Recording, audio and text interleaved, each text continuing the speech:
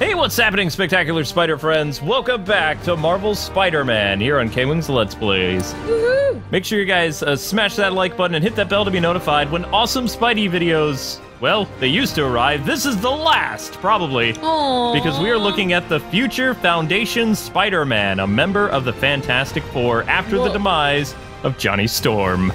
Oh, Yep. no. So this Spider-Man Johnny. appeared in 2010. The first issue of the Future Foundation, which was Johnny Storm's last will and testimony. So, but as I recall, I may be wrong, but Johnny Storm died in the negative zone, saving all the superheroes and his family from an alien invasion or alien horde. Whoa. And later, I believe, like through some type of, I don't know how he contacted Spidey, but he got Spidey to join the Fantastic Four. So Spidey could kind of be that emotional, wacky anchor for his sister and his brother-in-law and Benjamin Grimm, the Thing. Oh, so he's like the young, chipper dude.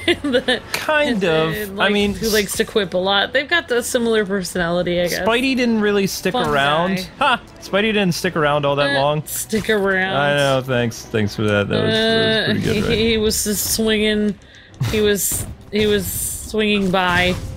But you know what? I'll leave the puns to you, Caitlin. And just a little edit before we get into more Future Foundation. I made a slight hiccup in yesterday's video. The team that I was trying to talk about was the X-Men, not the Fantastic Four. Fantastic Four appeared in 1961, a full 2 years before the Doom Patrol, and they were nothing like the Doom Patrol. The Doom Patrol had more members than the Fantastic Four. What the Doom Patrol released before was the X-Men, but my original statement was correct because the X-Men outshined the Doom Patrol, who were boring, kind of freakish horror creatures, while the X-Men were teenagers with attitude that had, like, a mutation, like something was wrong with their body that was giving them these fantastic gifts. And Stan Lee, he did a better job at explaining, like, the backstory and the passion of the characters, and they had some really unique and fun stories, whereas the Doom Patrol was kind of like you were taking antidepressants. It just, I don't know. That's the best way to explain the Doom Patrol. They weren't really interesting until Beast Boy came around, or Changeling in the 70s, early 80s. So, yeah. I was talking about the X-Men, but I am not a fountain of Marvel knowledge. I do make mistakes. Gasp. I am a bat expert, Wait, and you're that a is human. A human. a human. I'm not a mutant. But yeah, one cool thing about the suit that I can't forget to mention because people will probably come after me. The Future Foundation suit is made of like all these nanites and has the technology to take the appearance of whatever suit Spider-Man wants to have. What? Yes. So it's all the suits, or I mean, it's not all of them, but it can look like all of them. The reason why they are wearing white and black, it has to do with the formation of a new foundation in, I believe, Johnny Storm's name. So it's kind of like a living memorial, like, uniform that the Fantastic Four adopts. Oh, wow. Even though their costume was always, you know, blue and white, or blue, blue, white, or blue and black, they kind of did it to, you know, honor their fallen brother-in-arms, the Human Torch, who ends up coming back to life several years later that nobody really cared about. Oh, wow. Yeah. That's interesting. Yep. Well, maybe he sent him a letter before he passed I think away. it was a hologram. Like, hey, Pete, you're not going to believe this, but I'm dead. So I need you to do me a solid, which I know you'll do because you and me are tight like that. We're so tight. Tight. Yeah, so he joins the Fantastic Four. Their relationship is so lit. Literally, because he was on fire. Yeah. So yeah, this Future Foundation suit looks very future-y. The Future Foundation suit also has appeared in a lot of Spider-Man things. It looks really cool. I am like, whoa, this looks like some kind of like rich billionaire suit that they used to skydive or something. Didn't you just hear that it, like, this is a special suit that's comprised of, like, all kinds of cool technology? Yeah. Because it was designed by Reed Richards. Oh, okay, yeah. Yep. You were saying that, yeah. And before, the only time I remember Reed Richards designing a Spider-Man suit, you guys probably don't remember this, but there was a cartoon called, ow! Stupid suit. What a weird Spider-Man name for a Unlimited. cartoon.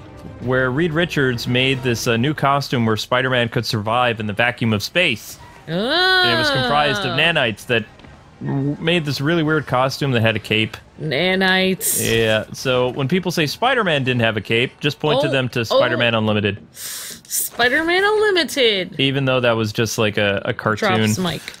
Drops Mike. Well, Spider-Man Unlimited was a weird show where he fought Animorph people. It was just strange. Oh. Now, this is actually really weird for me to be using the Future Foundation suit because this has appeared in a lot of Spider-Man video games the past decade. It is a staple costume to have in your video games after 2010. Like, it's just always in it. It was in all the Amazing Spider-Man games. It was in, I believe, Shattered Dimensions, Edge of Time. So, I mean, yeah, it's there. It's just such a cool and different looking suit. I feel like they have to include it because it's like... And I like that they included it as part of, like, the Fantastic Four collection or whatever of suits because it does make sense. Well, technically, Peter wasn't really a part of the Fantastic Four since they renamed it to Future Foundation, and they had more than 4 members. Even Dr. Doom was a member of the Future Foundation at one point. Oh, wow. I know, talk about weird, which Reed Richards never was cool with. He was kind of like, what? Why are you, yeah. Why is this a thing? Weird. So they opened it up for more people. That's kind of lame. Then Spider-Man never really got to be part of the Fantastic Four, just as 4 people. Okay, here it's kind of interesting though. Spidey only joins the Fantastic Four at the death of a member of the Fantastic Four in New York City. In a what-if story that I have from the 90s, I believe it was, Peter Parker ends up joining the Fantastic Four after the death of the Fantastic Four, along with Wolverine, Ghost Rider, and the Hulk. Whoa! And they formed the new Fantastic Four. Oh my gosh! Yeah, it was really a cool. pretty edgy thing. Although, I believe... I know why they fail. So, they're doing great in this what-if issue, right? The Fantastic Four are all dead. Yeah. Nobody knows what happened to them. They're gone. Yeah. And they're doing great. Like, they beat up the Sinister Six, Spider-Man's foes. They beat up a lot of Wolverine's foes, like Sabretooth and I love it when stuff you like say, that. Like, Sinister Six, because it's so hard to say. Sinister Six is hard to say. It's a tongue twister. Yeah. So they beat up all these other people. Right, they beat up all these Dormammu and, like, you know, people that Ghost Rider deals with, and the Hulk, like, Abomination and stuff like that. But, you know... And Mary Jane is kind of like living in the Fantastic Four's house, like with everybody, and she wears Sue Richards' uniform for reasons. And Dr. Doom comes a calling in the issue, and he's like, all right, I'm gonna see what these pretenders can do. And he rocks all of them. So after their basic destruction, not really, they didn't die. Like, Doom just kind of like pwned them, and he was depressed because he too was mourning because... You know, he hated the Fantastic Four, but it was kind of like a love-hate relationship. So with them gone, there was kind of like this vacuum. Think like Joker with no Batman. He's just... Crime has no punchline. So he whoops Spider-Man, Wolverine, and Hulk, and Ghost Rider in this What If series. And at the end, the heroes disband because they're like, there'll never be another Fantastic Four. Because, you know, those people are just too fantastic, and they all go their separate ways. But it was nice that they tried to do it in their honor, and, you know, they couldn't really... I guess it proved that there could never be another Fantastic Four because they dealt with the Skrull invasion, they dealt with, you know, Kree and Dr. Doom. I mean, the Fantastic Four were like a team of people that worked together so well because they're a super-powered family. Yeah, Fantastic Four. Because they're like a family, because it's a husband and wife, and Not then many people a get that family reference. friend. And then, wait, who's Johnny Storm? Is he... He's Sue Richards' brother. Oh, see, they're all related, and then the one guy is a family friend, right? Yep. So they are a real family, so they're like... Just like the way you and I work way better together than if you were, like, doing collabs with other people all the time. Like, that's how we are, like, the Fantastic Two. Because... Dynamic duo. And it's like, because you couldn't really replace, like... If we got blowed up or something, like, you can't That's really... dark. You can't really replace us. Because, like, you wouldn't, even if you got clones of us, they wouldn't really work together very well because they wouldn't. Clones of us? Or if you got people that were very similar to us, they wouldn't work together in the same way because they wouldn't be married. So yeah, that's it wouldn't true. be the same. That's why New Fantastic Four wouldn't work because Hulk and, you know, like, that one guy, what's that guy's name? What is it? Ghost Rider and other Johnny people. Blaze. You were Johnny Blaze and Hulk and those people, they're not related. So even though they have some of the same powers, they're not going to work together the same way the Fantastic Four is because they're not. Oh, I forgot to mention the person. Related. You're going to love this. The person who had the brains for the Fantastic Four, Part 2. The Iron Man. Bruce Banner. See, in the comic books in the 90s, what happened was Hulk became super intelligent because he had the mind of Bruce Banner. This Hulk was referred to as Grey Hulk. Oh my gosh. Right, so you had the powerhouse and the brains was Bruce Banner. Gosh, that's so weird. It was cool. Yeah, but then what does that leave for everybody else? He takes up 2 of the spots. I guess Johnny Blaze was just kind of a weird addition. Right, yeah. He was. Wolverine. Ghost Rider is the fire dude. Yeah. And then you have to have... The Wisecracker was Spidey. Okay, then you have the Wisecracker, fire dudes, and then Hulk, and then who's the last person? Wolverine? Oh, wait, Wolverine, somebody. Spidey, Ghost Rider, Grey Wolverine. Hulk. So Wolverine is Mrs. Fantastic. Oh, ouch. Yeah, it didn't have the female element. What they should have done...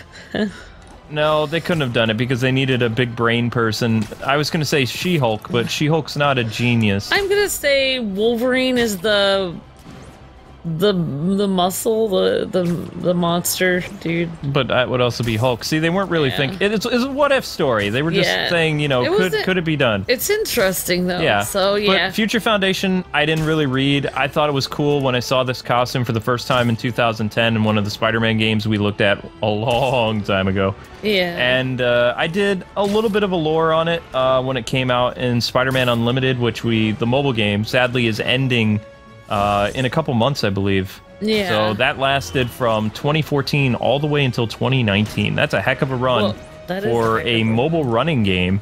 And the biggest Spider-Man video game for costumes, even though this one tops off at 40 costumes now, which I have no idea what they're going to do for Spider-Man 2. I mean, they spoiled people. Arkham Knight was the finale of the series, and it only had about 28 or 30 costumes. This has 40 costumes. You know, they were just like, you know what? We need more Spidey costumes. That's pretty cray-cray. Yep.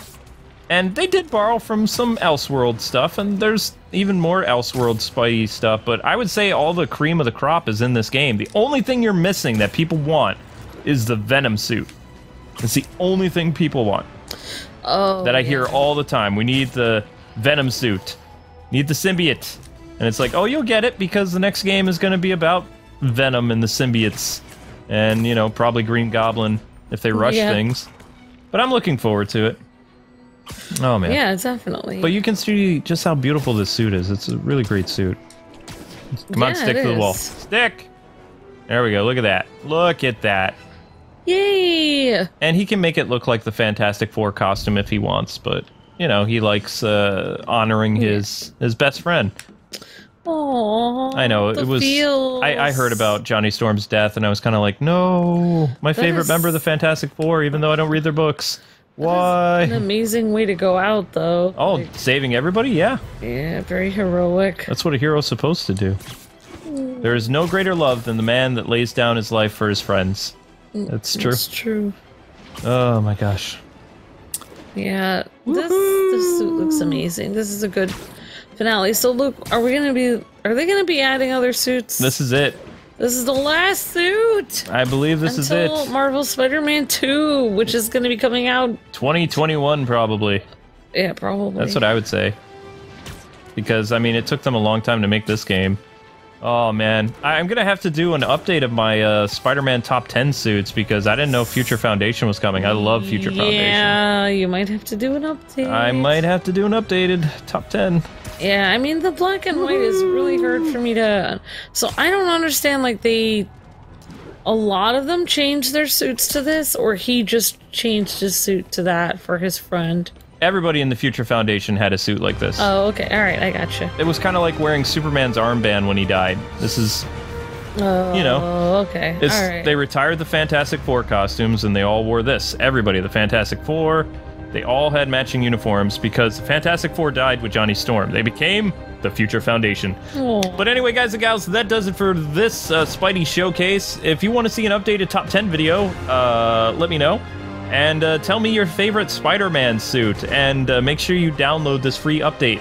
Keep an eye out for the next Kingdom Hearts episode, and we hope you guys have a wonderful rest of your day. Thanks so much for watching K-Wing's Let's Plays. We've got a lot of games to cover in February, so apologies in advance for sub-box spam. But until we meet again, webheads, God bless and happy gaming, Excelsior! See ya!